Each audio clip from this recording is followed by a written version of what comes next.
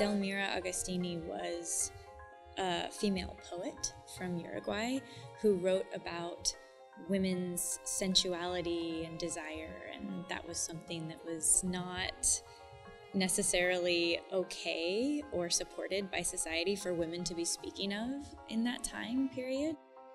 Piecing together her character and who she is in the ballet, we're tapping into these sort of like base human desires and things like that, and I think that lends itself to some of the more organic movement. But then we might move into a more formal, like she's meeting a gentleman for the first time, and that's very formal, especially in their day, and so then we'll tap into more of a classical technique. The movement that Annabelle is constructing for this, it has all these arcs and peaks and valleys to create the different colors for all of the different scenes that are happening.